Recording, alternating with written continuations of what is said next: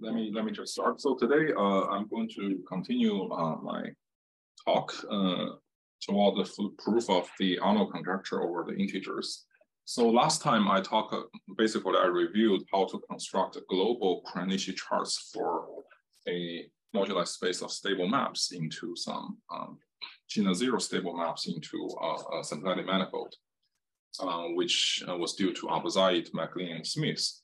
So now today I'm going to tell you how to use this idea and the basic strategy to construct global charts for Floer moduli spaces. So yeah, this is still based on the joint work with Shaoyun Bai. So let me first fix some notations. So M omega is a compact symplectic manifold, and the H is a non-degenerate Hamiltonian.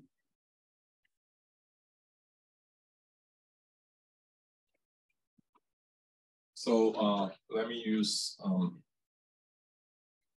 this notation to denote the set of all capped periodic orbits.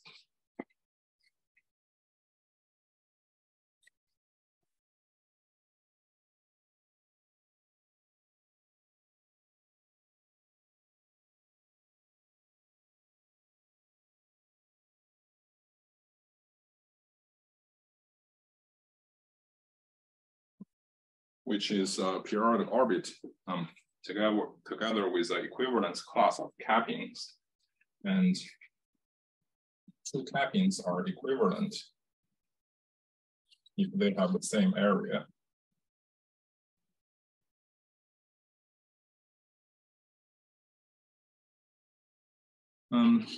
So then also the symplectic action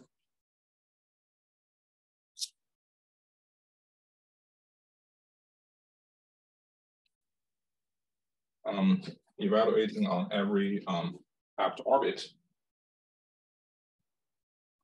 It's just the area of the capping plus the integration of the Hamiltonian. A crucial assumption in the construction is that we assume all the critical values of this action are integers.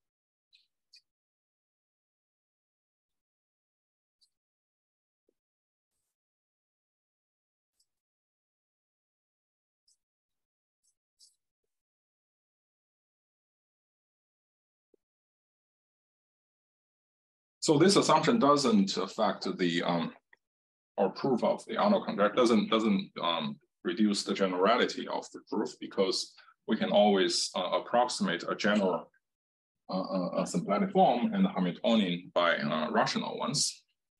And then we can rescale them by a large integer to achieve this integrality condition. So, and also our convention for defining Floer chain complex is that we want the Floer differential to increase the action. So let me say,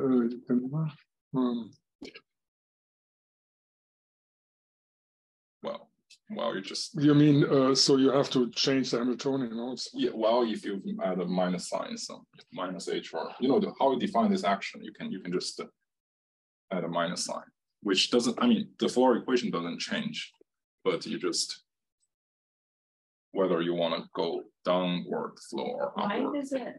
Well, just a convention. You don't have to do that, but just sometimes you want to define a partial order on this set. So if you have a trajectory from P to Q, you say that P is less than Q, and you want that to imply that the action of P is also less than the action of Q. It doesn't reverse that. So that's sort of a convenient convention. You don't have to do that. Okay. So then we know we can consider all the moduli spaces. So we choose a compatible J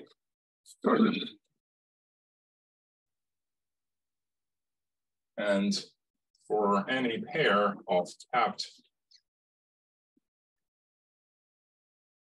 periodic orbits, you can have the that m bar pq be the moduli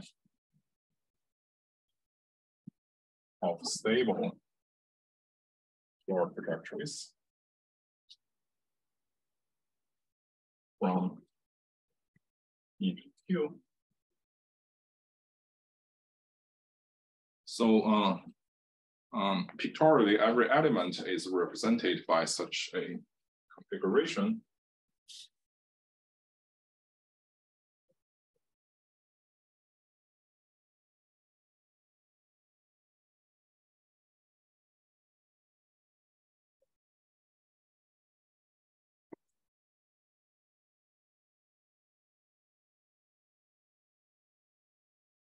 Which may break at some other periodic orbits, and which may also have sphere bubbles.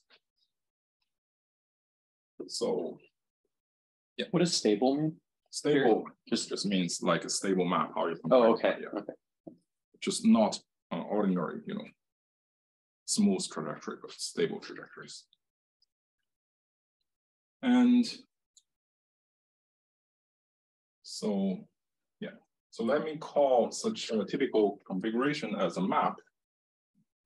Typical configuration is a map from a nodal curve to M. A two-marked genus zero curve, where the two markings are the negative infinity and the positive infinity.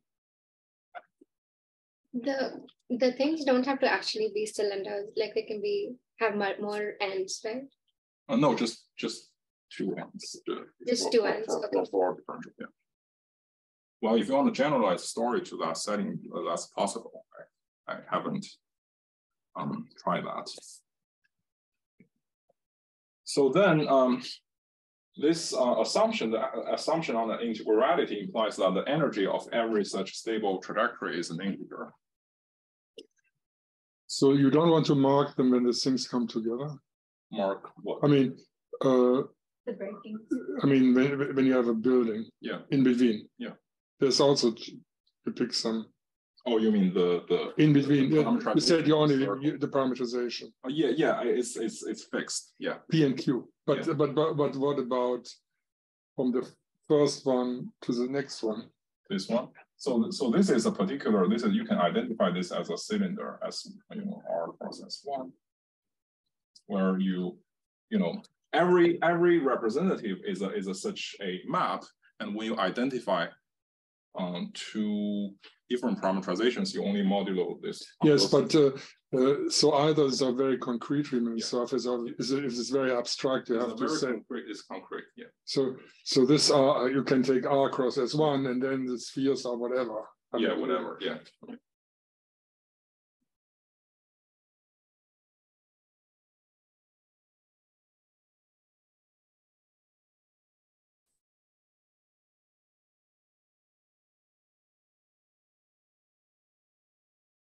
So the energy of any Floer trajectory is an integer. So as you can see from last time, we want to cook up some line bundle over such a curve. Okay. So now suppose you have a stable trajectory. Sorry, I have a question about that. So you know that the cylinders will have integer energy by your assumption, but then what about the energy from the sphere levels? The spheres are also integers. So this assumption implies that the symplectic form is integral. Oh, okay. Part of this is if you change, the area of spheres will always be integral. Oh, that's the consequence. You change the tapping by sphere has changed. Yeah. This is the consequence of this assumption. Okay. So suppose you have a suppose it's a stable trajectory. then there is the energy density will be a positive 2 form.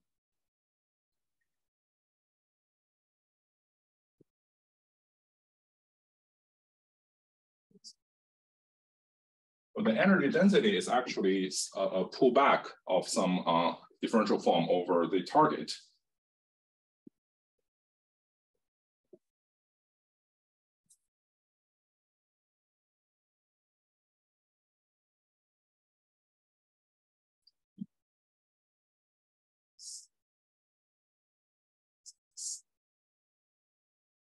Right. Yep.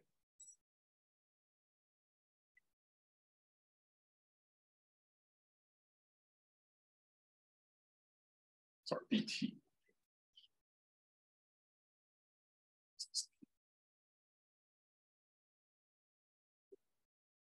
Okay. So the energy density of every actual trajectory will be everywhere positive. And also the integration of this 2 form over the domain is an integer. So you can actually solve the DD bar equation to actually cook up a Hermitian line bundle over this singular curve whose curvature 2 form is equal to minus 2 pi I times this integral 2 form. And such a Hermitian line bundle is unique up to isomorphism.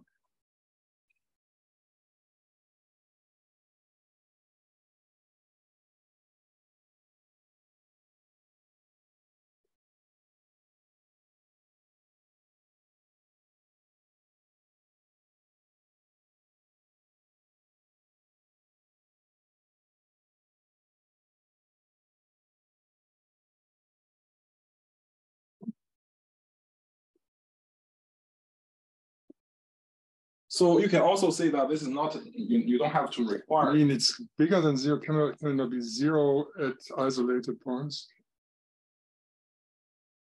Yeah, you could be at 0 at isolated point. Everywhere non-negative. Thanks. Sigma is a singular. Yes, sigma is something like this, yes. So here you use the integrality. Integrality is other union. The integration of the curvature is the term class. And also the exponential decay of property of a solution tells you that actually you can set up a Fredholm problem for the DD bar equation, solving this Hermitian line bundle. And also if you view this as a complex curve, and then the Hermitian metric will be continuous at the nodes. So if you regard these nodes as a point, then the metric on this component and the metric on this component agree on this common fiber.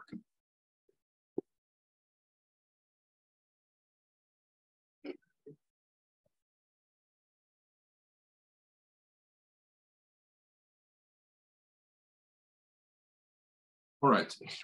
So then we don't have to require U is an actual solution. Anything that is close to a solution also satisfy this positivity condition. Why? If it's C infinity close to a trajectory. Well, if it has isolated singularities, that's equal to 0. Then if you make a strange move there, maybe it becomes negative. Yeah, that's right.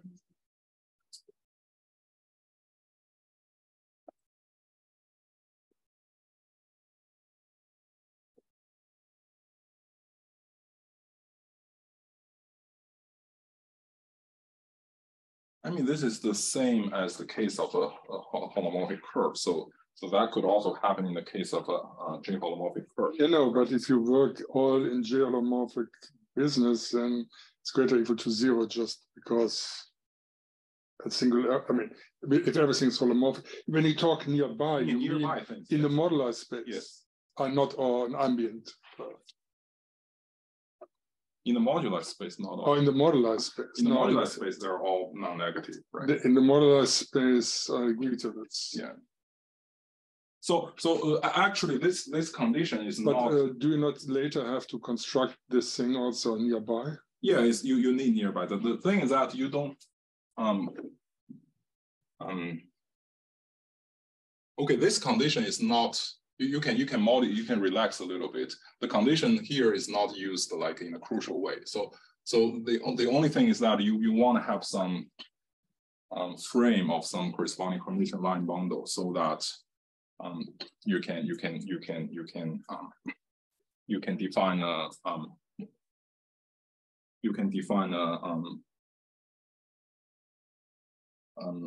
sort of a non-degenerate pairing between two holomorphic sections.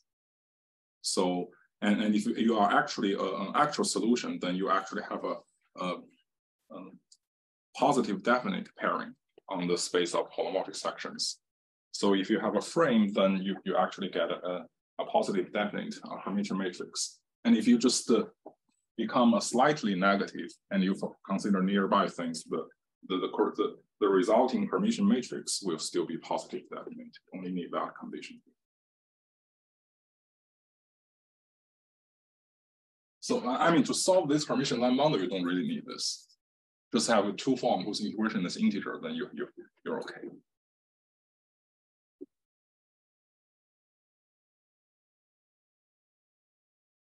Okay, let me continue to see if this is really an issue or not. Okay. So yeah. So let's relax. Let's consider a nearby object and have this fully framed cylinder from P to Q is a treatment where sigma is a two-marked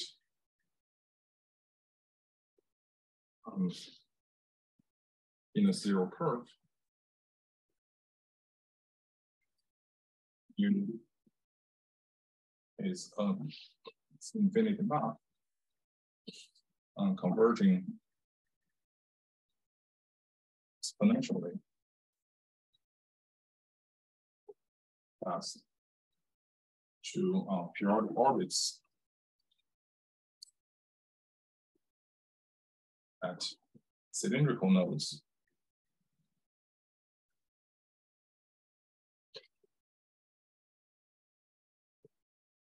And such that and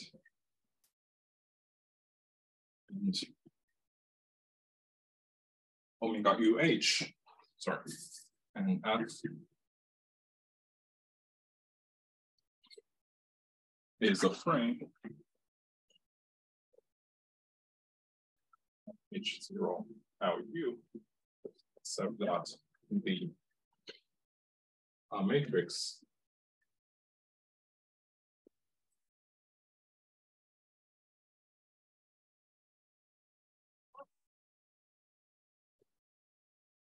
is positive definite.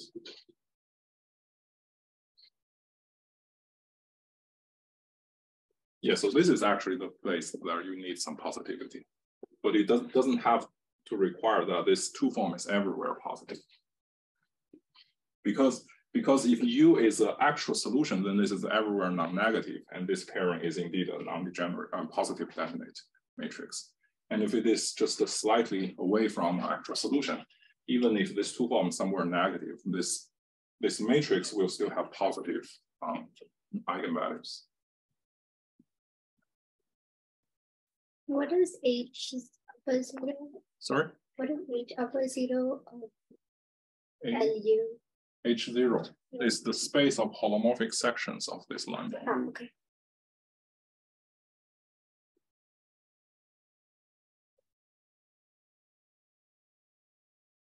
So here D is just the energy of the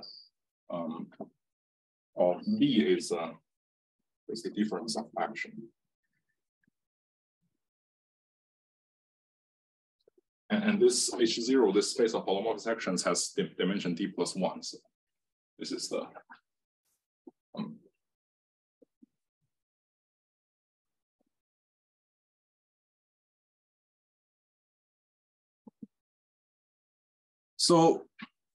So then, as before, for every such a frame curve, you can use the framing to define the map into the projective space.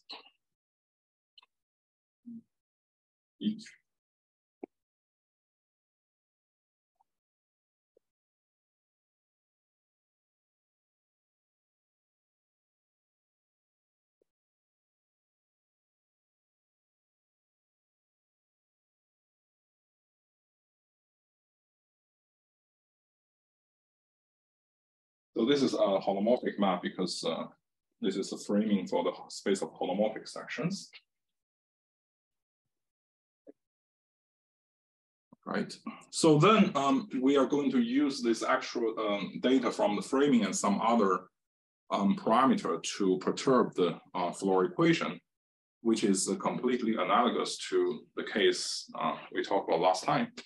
So then I'm just going to write down the definition as a set of the thickened moduli space. So let's choose a integer.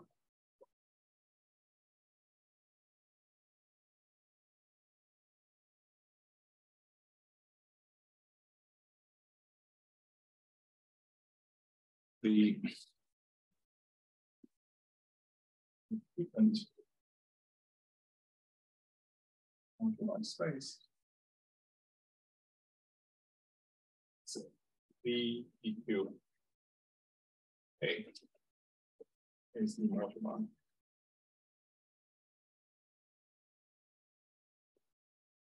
of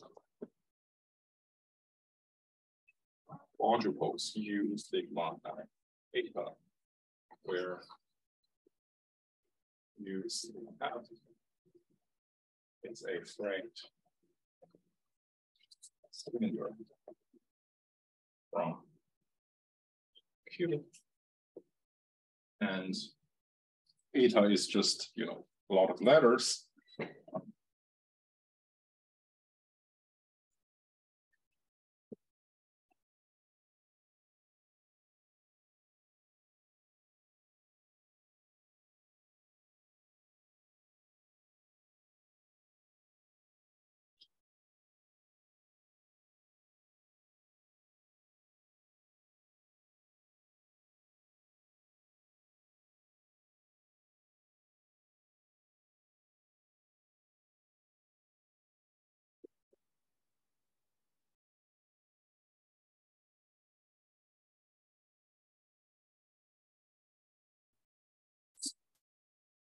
Sorry, it's use the diagonal command. Maybe console X.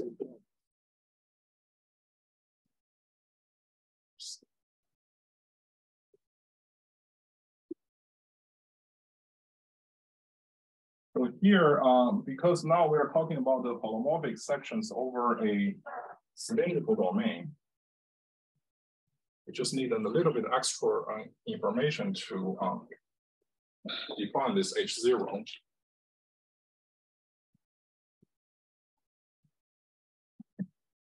So this guy has a well-defined holomorphic structure because it's a pullback by holomorphic map. And this is also has a well-defined holomorphic structure. This one has holomorphic structure. So this one is only a Hermitian vector bundle. So we just choose a Hermitian connection on the tangent bundle, which has some property along periodic orbits because this U will converge to periodic orbits at cylindrical ends. So we just choose a Hermitian connection on the tangent bundle so that it is flat near every periodic orbits, and its holonomy along every periodic orbits. Every periodic orbit is generic, so that so we do not have the. What does it mean that the holonomy is generic? So you have a Hermitian connection of the tangent bundle. So along every periodic orbits, you require in the tubular, in a tube neighborhood, it is a flat connection. Yeah. And also the holonomy along such a loop is has no eigenvalue 1. Oh, okay. And you do that why? Because otherwise this Fredholm property doesn't satisfy naturally. So if you have the non-generic holonomy, then the d-bar equation, the solution will have that okay. You just choose such a connection here. Then this space is well defined. And also Can it's you explain, say something about, I forgot, like. okay, yeah. So anyway, the definition of this space is clear, right? Well, sorry, it's clear that there are a lot of letters. Yeah, so sorry, not finished yet. Satisfying.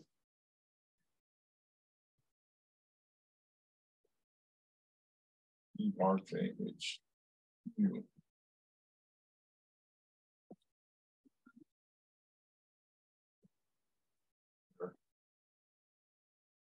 Oh, I remember.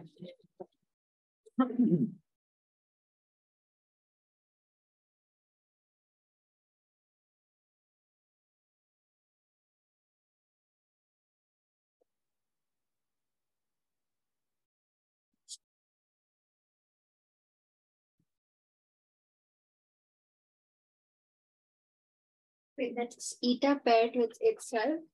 Eta contraction. So there are two factors from the OK. So one is a complex linear, another is conjugate linear. You can use the Hermitian structure on this bound over. This is a bound over CPD. You contract these two factors, and then after contraction, it becomes just a section, which is a conjugate linear morphism from this.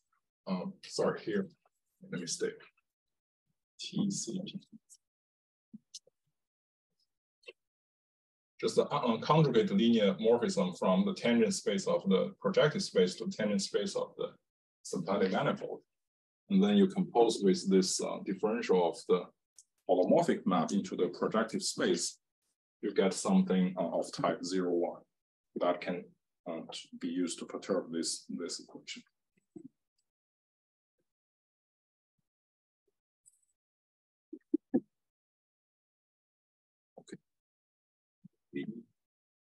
The structure bundle.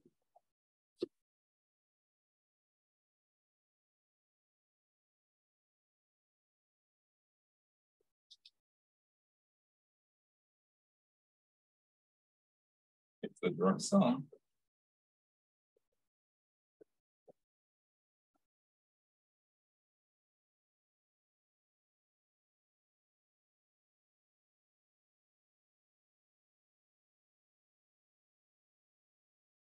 There. O stands for obstruction, is the S fiber.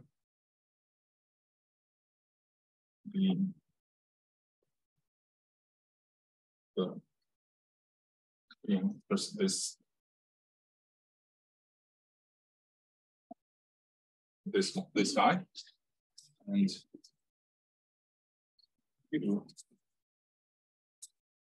is the trivial bundle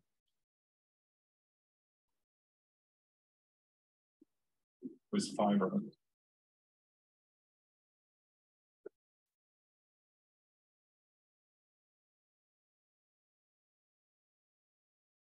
In the space of d+1 times d+1, Hermitian positive definite.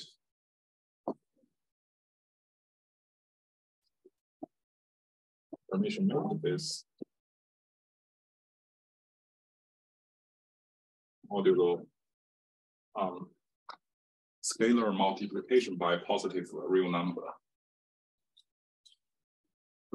This definition is exactly the same. Moment. So it's EPQ is a sum, two copies. Yeah. O and Q. Okay. So very subtle. Yeah. Sorry. They're very small, like flash.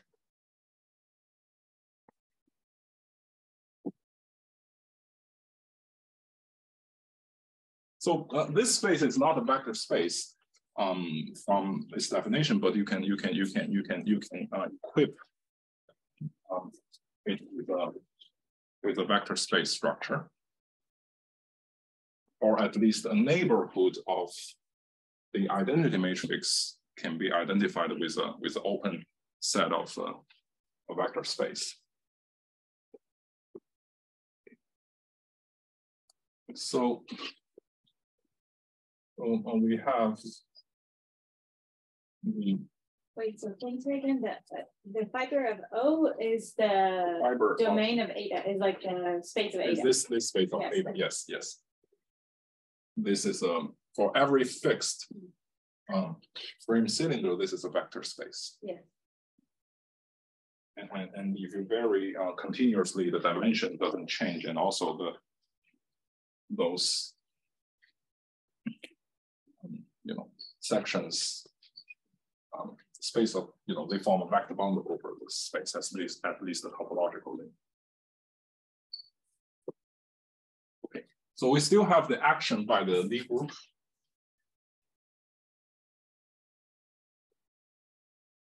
E with D plus 1. And E.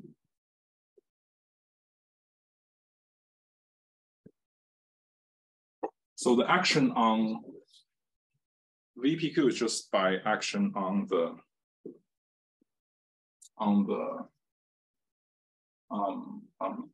projective space, and action on this space of Hermitian matrices is by conjugation. Sorry, I have to click on this call. It seems to be hurting. Hello. Hello. Yeah, I'm in a lecture. Okay. My wife comes from the airport. Oh, opposite. So many airport trips here. Okay. So any questions? Yeah. So the last piece is the Kranich section.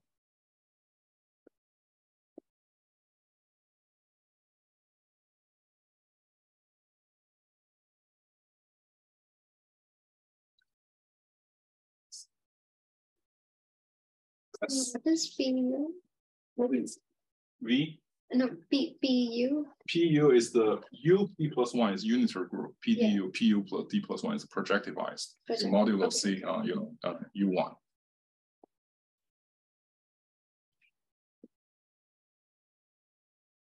Is induced.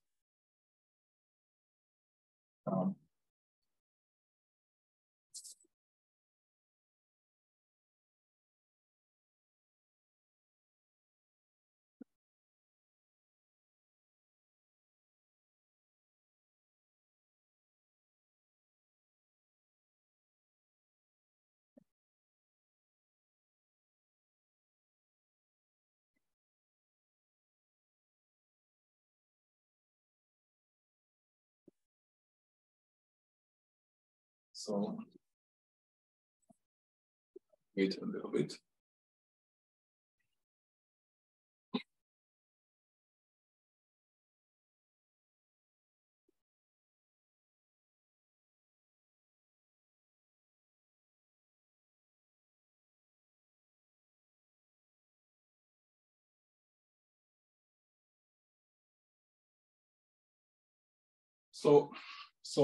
So then, as before, the zero locus modulus group action will be identified with the original moduli space. To see that, so if eta is 0, that means your quadruple is actually a solution to the Floer equation. And if this part vanishes, that means your frame is with respect to this actual Hermitian pairing is a unitary basis.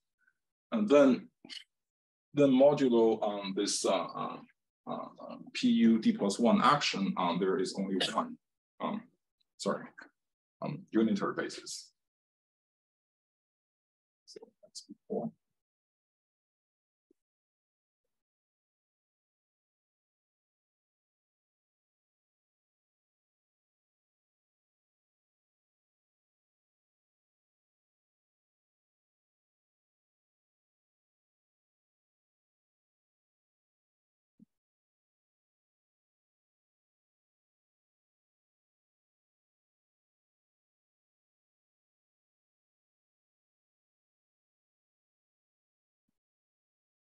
And then next step is to show that this thickened moduli space is indeed regular. So last time we showed that for the pseudo-holomorphic curve case, you actually get a topological manifold. In this case, our moduli space is not, you assume you expect that it has a boundary and corners.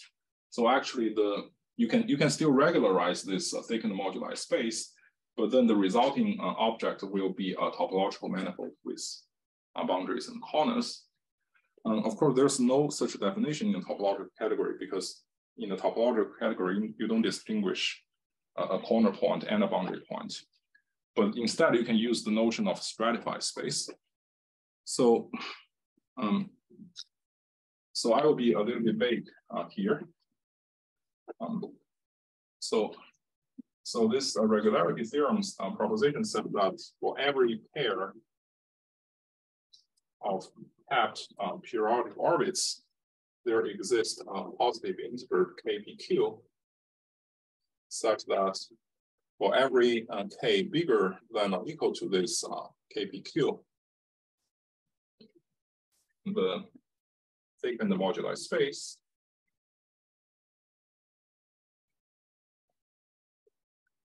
dpqk is a topological manifold with corners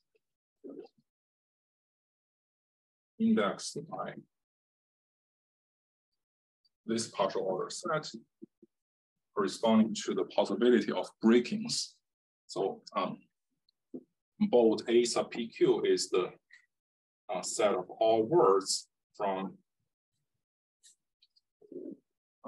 P to Q, where you can have some intermediate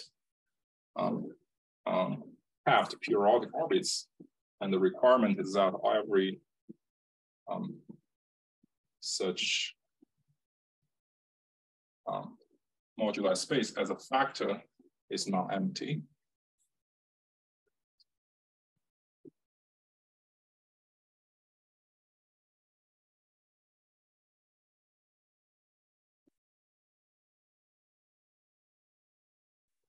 But and this whole okay, no, go please. So this whole stuff has to be organized inductively, yeah. Yeah, at this moment, I only tell you what's the case of a single moduli space, and next time. Yes, but if you have the perturbation of the single thing and you have a lot of floors, yeah, then the floors have to be already be constructed before. Yes, yeah? Yes, exactly. That's I'm going to talk about that. And so here, topological manifold with corners means like a manifold with like topological manifold with boundary equipped with the stratification of the boundary where all the strata sort of have the combinatorial type of you have the expected, like you can put boundary charts, yeah, as if it's a smooth. Yeah, the strata topological stratified charts, right.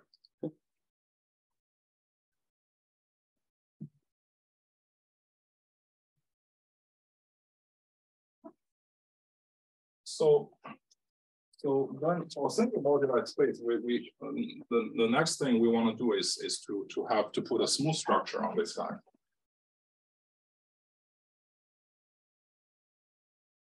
So then, because of the boundary and the corners, you have to at least for smoothing, you already need to do things inductively. So basically, suppose your Floer trajectory, this moduli space can break once at one intermediate periodic orbit. Then this corresponding boundary stratum will be on the level of moduli spaces, will be the product of two moduli spaces. So for these two smaller moduli spaces, you have global charts. And suppose you can put smooth structures on these two charts of the smaller moduli spaces. And then you want this product smooth structure to induce a smooth structure on the boundary of the larger moduli space. And then you want to extend the smooth structure on the boundary to the interior, and then build all the smooth structures inductively in this way. But of course, it gets more interesting if I have three. Yes. Because you have already done that and that, and then it has to fit together. Yes. Yeah. That's the bone of the problem. Okay. So now let's talk about this this step, like how to put everything, how to fit everything together nicely. So let's just consider a typical situation where you can break once. So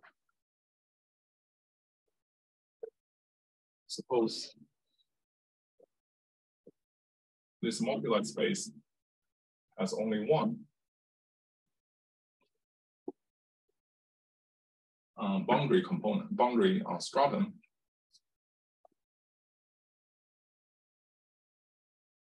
Let's call it boundary, which corresponds to the vector space breaking at R. And this stratum is canonically identified with the product of the two modular spaces.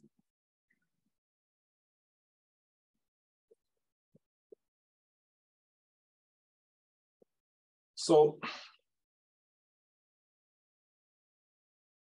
the previous construction tells you that you can just do things individually, but now suppose these two guys have global charts. So roughly speaking, they are included in some topological manifold.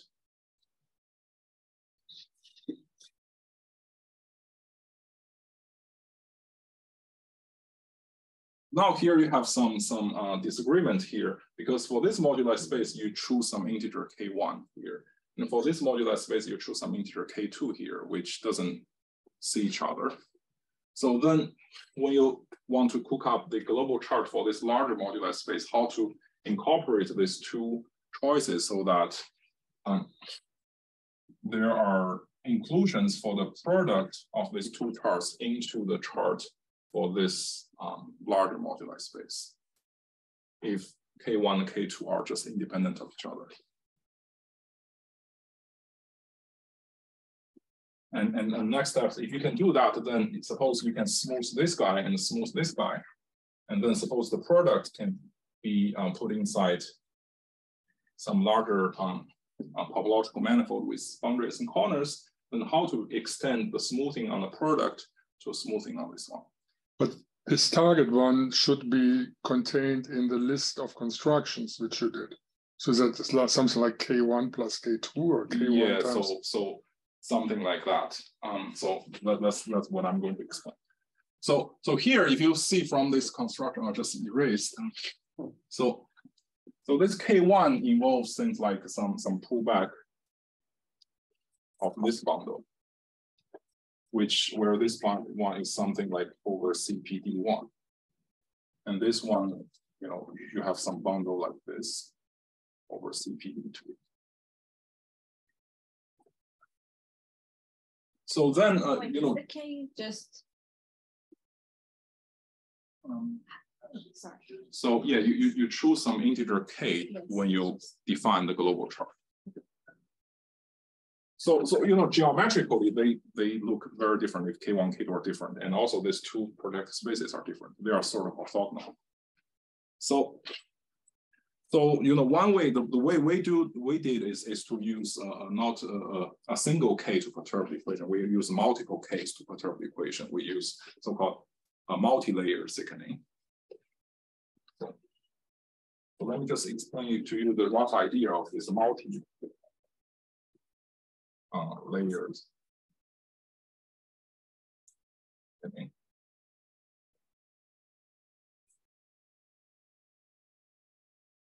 So just understand that, I haven't said it yet, but is that true that given a K, you look at sections of some bundle and for another K, and you just take a direct sum of things? So that's a multi-layer. You just because you just choose for every energy level a K, and for the next energy level you choose a larger K, and then because the energy are they're just integers, you just choose a sequence of K growing to infinity. So let me explain rather what is the case of two-layer thickening. Okay. So this is going to be very rough introduction here. So basically, in the previous case, we use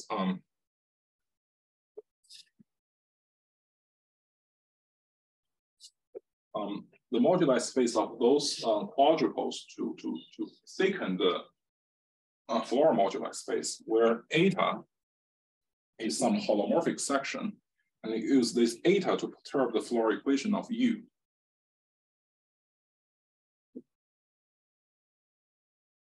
It's one layer. And for the two-layered case, you use one more eta.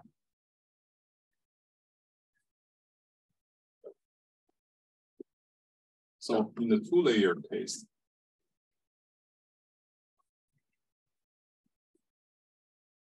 we use both eta 1 and eta 2 to perturb U. And we also use eta 2 to perturb d bar eta 1 equal to 0. Where eta 1. Wait, so now eta 1 and eta 2 lie in these kind of the H0 spaces for different case? For different case, also the vector bundles are also different. It becomes more and more complicated as you increase layers. Okay, so can I think of like eta 2 as kind of a similar process to what I did for eta 1, but now instead of U, I have eta 1? Yeah. So basically, you can think U as a map into the symplectic manifold. Well, U together with F and eta 1 is to some vector bundle over some manifold. But so when you do this, you said, so how many steps is arbitrarily high? Arbitrarily high. So would that not, but there still has to be a relationship between the shorter energy ones. Yes. But if I have more and more of these perturbations, do you not run into some compactness issues that you have to restrict or what? For any fixed energy level, there is only finite. Yeah. But then if you work your way up, then you can, the thickening gets in some sense smaller because you have to control some compactness. Exactly. Yes. You want to control the invertibility of the linearization, things like that. Yes, but on every level, you always can get a little bit, Yeah. So the thickening gets smaller and smaller. Now, then ultimately, you have to perturb the section. So you start with smaller energies, and then the perturbation has a certain size. Now you work your way up. Yes. And then the thickening gets smaller. Do you not run into some difficulties? No, that's not the case because if you have, for example, on the boundary, you have the product of two moduli space. You have already cooked up the perturbation, and then the inclusion, the embedding into a larger moduli space is always defined. The thinner part is the actual dimensions get thinner. The actual dimensions get thinner because on the boundary you already have the transversality there. So if you include, basically, if you have a product two moduli space, you have a certain width of the thickening, and then you want to increase the parameters. So the actual parameters, you don't know how large it is, but the original parameters is already there. The original parameter, if the actual parameters are 0, then the original parameters are always there. Yeah. You don't lose the control for the original parameters.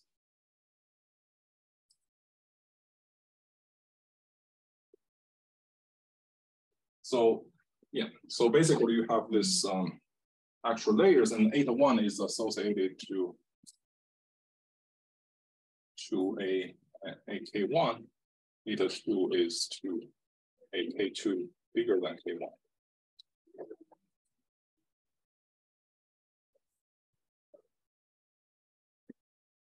So basically what we can do is that, we can choose a sequence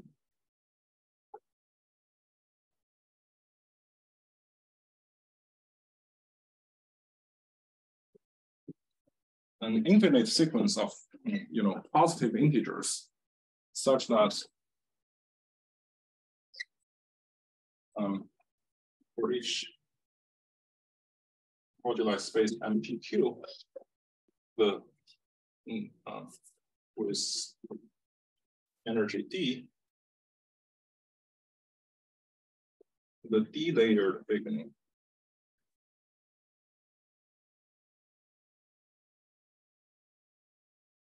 is regular.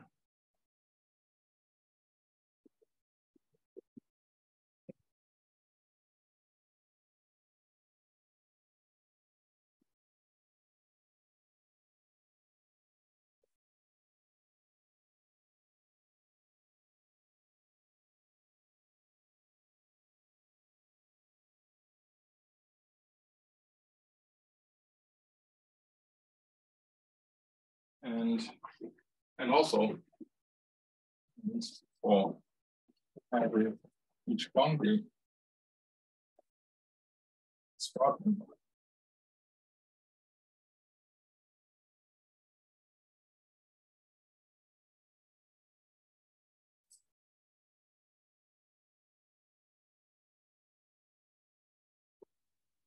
one can define a natural K-chart embedding.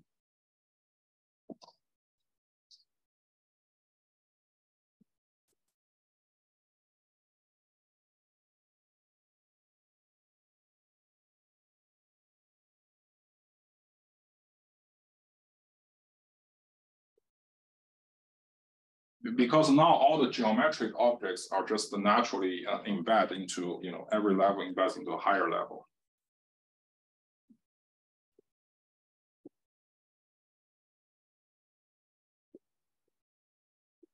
There must be a lot of fun writing homotopy between two different choices of data or not. Yeah.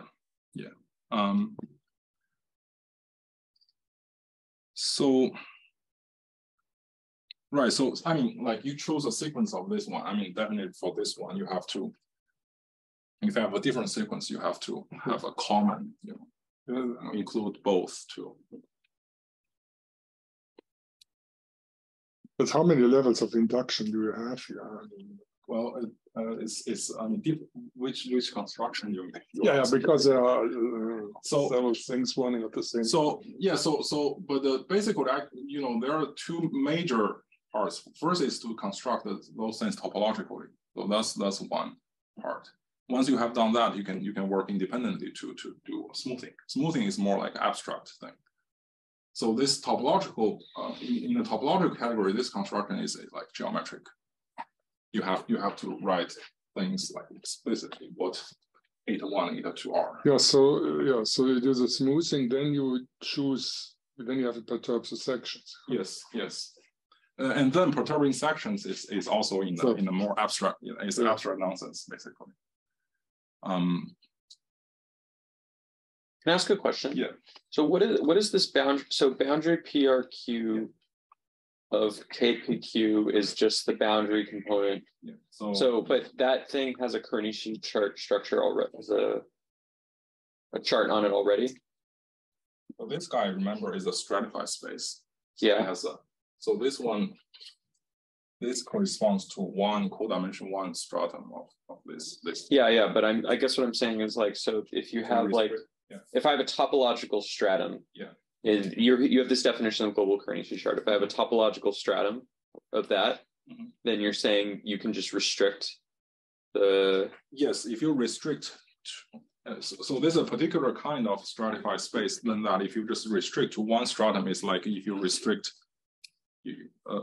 whatever on the manifold with corners to a particular corner that is still in the same category. Just drop the dimension or codimension.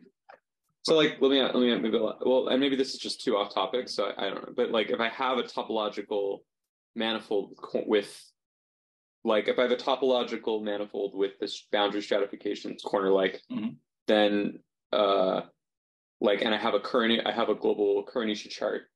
I have a Kuranishi chart of the type that you guys want to consider. Then how do I define the restricted chart? You just this is a bundle here. Yeah. Over this is a topological space, and that stratum is a subset of this topological space. You just restrict a bundle to that subset, and restrict. I see. Okay, I guess. Okay, maybe it's just obvious. Yeah. Okay.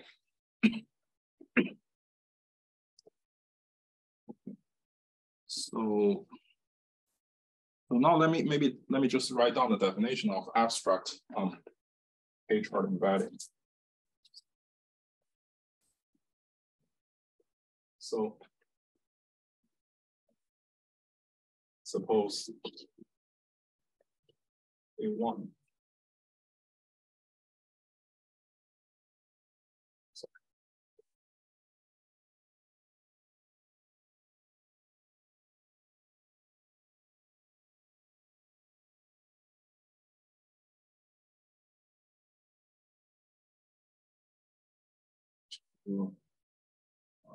K-charts, a topological K-chart embedding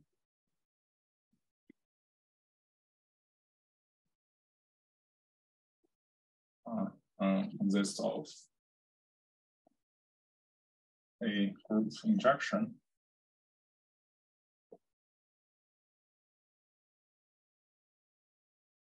we want to G2 and equivalent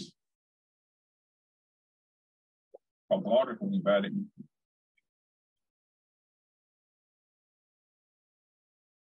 B1 to B2 with respect to this group homomorphism, inducing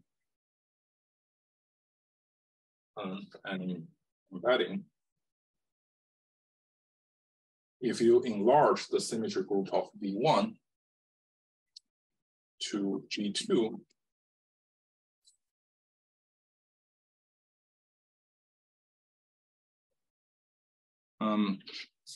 well, in the topological category, not all the embedding of manifolds have tubular neighborhoods. So you have to add this one more condition to require that this topological embedding is actually something like a smooth embedding. So you require that having an equivalent vector bundle neighborhood.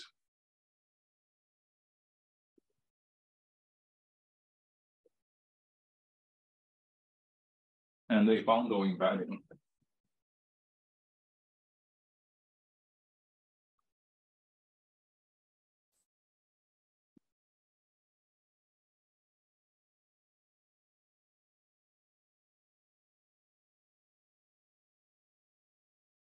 Right bundle.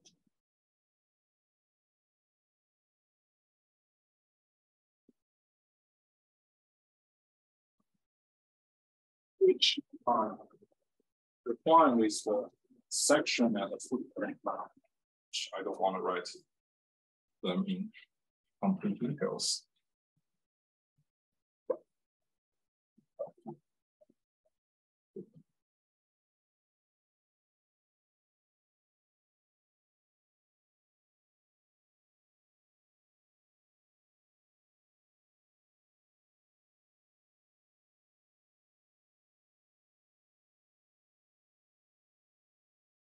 So then, let me just summarize for the construction in topological category.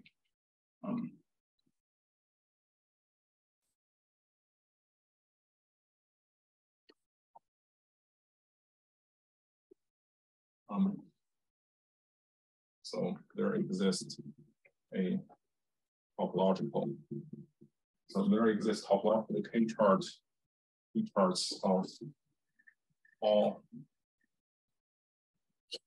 and PQ and a system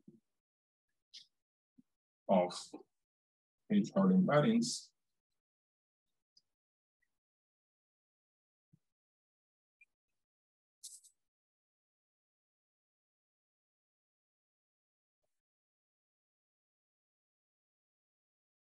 satisfying a long list of compatibility conditions.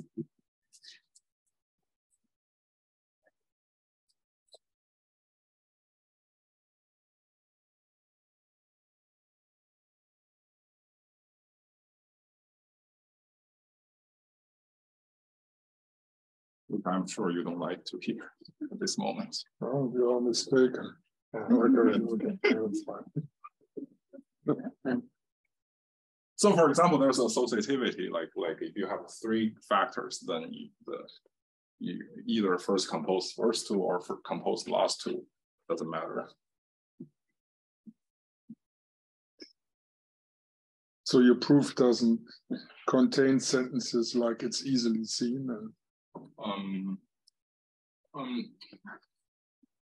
And there are something we have to contract. For example, we do this thing for the system of moduli spaces of Floer trajectories, and then for PSS moduli spaces, a lot of things are really similar. But yeah, it's for different people maybe. So your paper is 160 pages? No, not under 60. How much? 170. 170. Yeah. Okay. Okay, and the expanded length with everything would be bigger. What do you mean by expanded? But you just said about the PSS, you said things are structure similar. So which I conclude from, you don't do it, you just say it. Yes, certain parts, yes. Not all parts, but certain parts, yes. Okay. Yeah.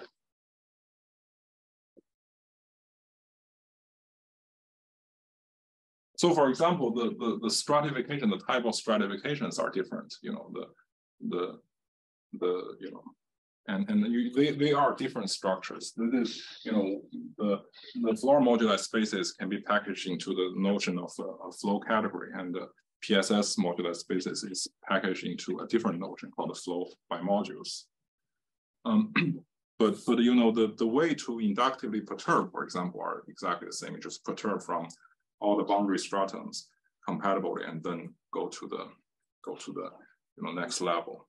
The way to construct perturbation, for example, are really exactly the same. So the last thing is smoothing.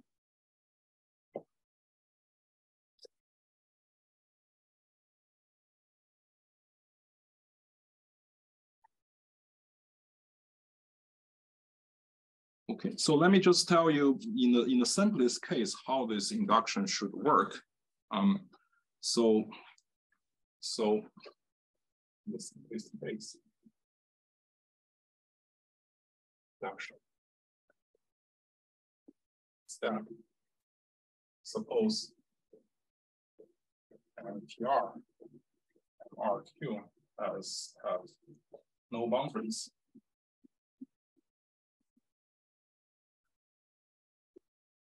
So then by Lashoff theorem, Abouzaid-McLean-Smith construction strategy, one can find stable smoothings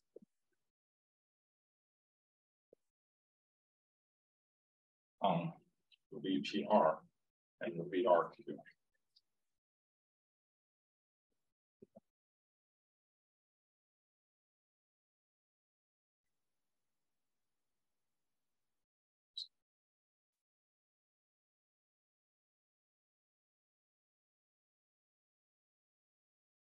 So this means there are representations RPR of the symmetry group of PR and RRQ of the symmetry group RQ, and smooth structures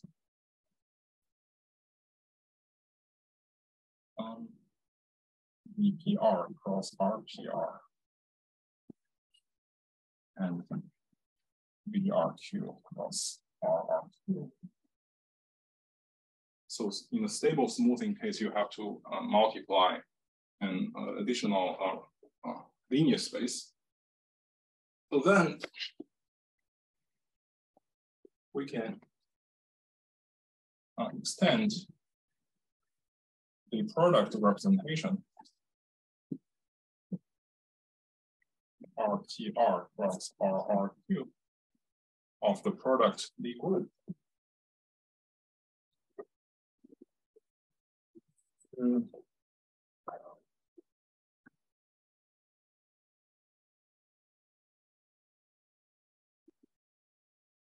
A representation RPQ of GPQ such that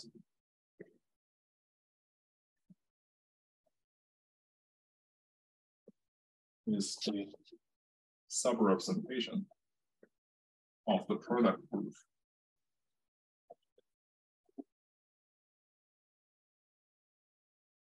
Then we quite smooth VPQ plus RPQ.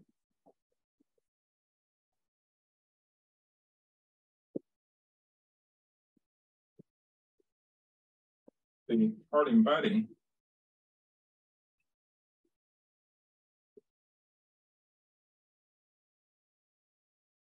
reduces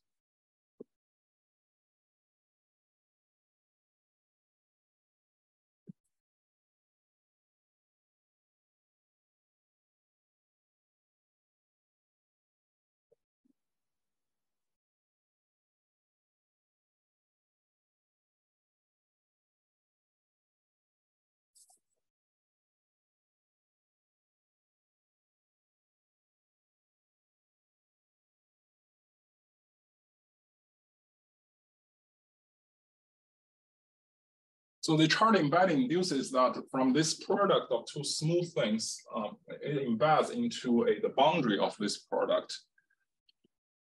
And the action of the product group on this product is also smooth. So remember that the chart embedding implies that the embedding image has a vector bundle neighborhood. So then you can just, the vector bundle is basically the normal bundle, and then you can choose a smooth structure on the normal bundle so that a tubular neighborhood of this embedding inherits a smooth structure from the smooth structure of this product and also the smooth structure on the normal bundle.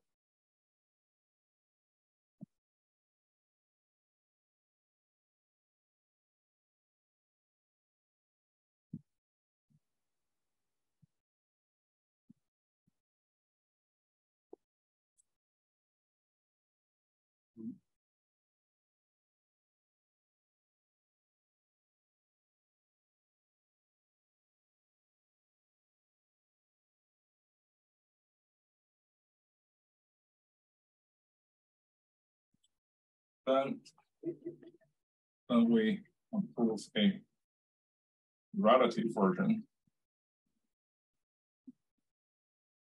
of Laplace smoothing theorem.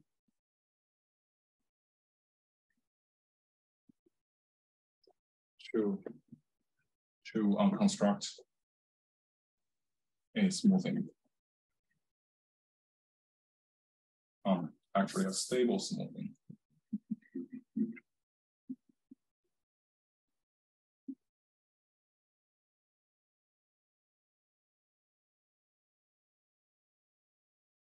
Do you have any conditions for this? It's kind of extension, right? Yeah, you have a structures. Yeah. suppose you have a smooth structure on the boundary of so suppose a manifold with boundary, and the boundary has a smooth structure. Then you can find a color neighborhood, and the color neighborhood has a product smooth structure. So that means a neighborhood of the boundary has a smooth structure, and then the Lashoff smoothing theorem tells you that if you have a equivalence between the tangent microbundle to a vector bundle, then you have a sort of you have a smooth, stable smoothing. And now suppose the vector bundle in this story is already smooth on the smoothest part, such that the equivalence of a vector bundle to a microbundle is also smooth. Then you can actually extend the smooth structure. So what you prove is that basically like same setting as Lashoff's theorem, yeah. But for you, like you assume in addition that on some parts where you have this microbundle, the manifold is already smooth, and then you show that you can do the same thing without this changing. Without changing, yes, yeah, without changing it in the part where we already have smooth structure. Yes. Yeah. So basically, that is the. Can you use this kind of theorem for like, I don't know, topological cobordisms versus like smooth cobordisms? Or, I mean, it basically says something like this, like you have a topological cobordism between two smooth manifolds. But then you have to understand the whether the microbundle admits a vector bundle lift, and also this is pretty flexible in the sense that you always have this adjective stable here. You always multiply with additional vector space to have a smooth structure. Okay. So once the dimension is sufficiently high, then there. Yeah. Okay, so yeah, I guess I stop here. So maybe someone will ask questions and I can explain more. Yeah, that's thank you.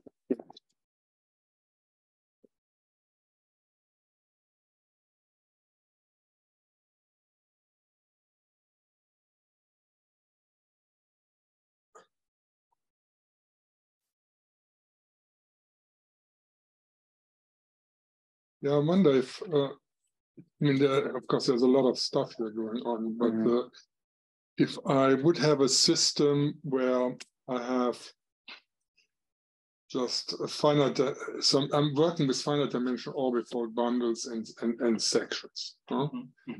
And then that would be sort of this derived thing.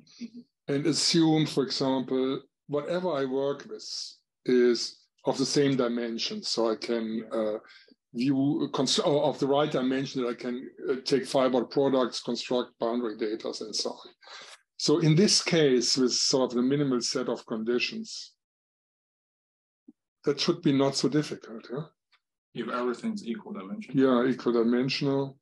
I mean, and then the sections must have some property which comes from this complex structure, yeah? Yes. I mean, the global chart is, I think, is not necessary. For example, if we only have one moduli space, what is more crucial in this story is the smooth structure.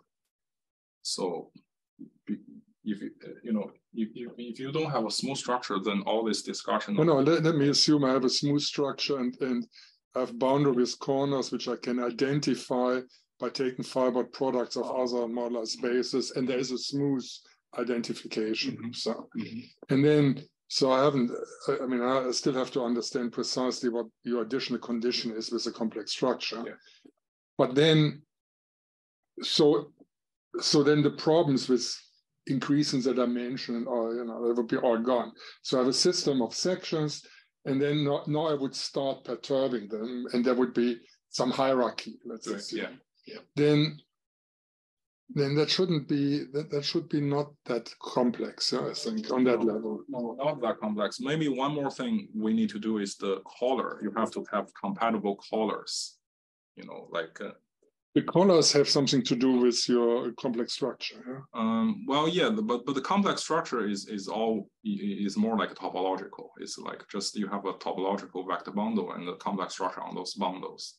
And when you do smoothing, you can just, well, yeah, but actually you need a smooth. Yeah, you know, everything what I'm talking about has a smooth structure. What I do, it has this embeddings and this complex structure business. Presume that means something for the sections. Yeah. And for the setup, what I have, maybe something for the tubular neighborhood and so on. Yeah, that shouldn't be. No, then it looks to me that there's a lot of stuff going on here because that we have this varying dimensions and fitting it together. Right. And then when we glue, people don't want to actually sit down and show that they can glue smoothly, so they introduce this micro bundles and so on. So you have the whole different worlds coming together, where you have to make choices and this and that, and then you have to survive your choices, and you have to work very hard. Huh? Right. In this simplified thing, what I just said, that would be what you ideally want to do. Right. That's what we need. That is what we need. Yeah. But I mean, the increasing dimension is somehow like not a too complicated thing. But anyway. Yeah, but I mean, you have to write it down, and you have to, since if it's induction, you have to do it carefully and so on. So it just adds up. Yes. It's cap n times some epsilon, and kept, and that's in the billions. Yeah. So you know. Okay.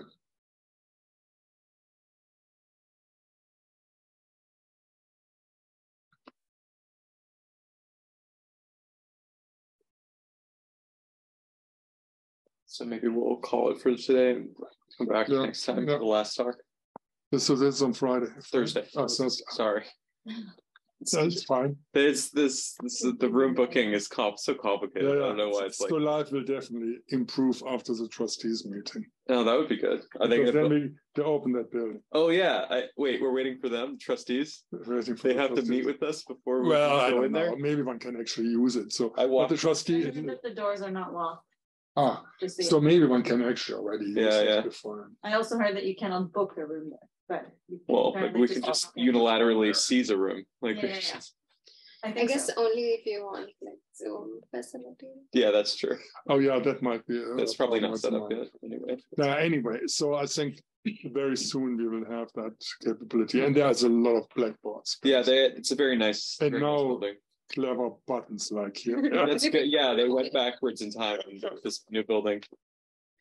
It's like extra high tech. Right. All right. Okay. Cool. Good. Great. Thank you.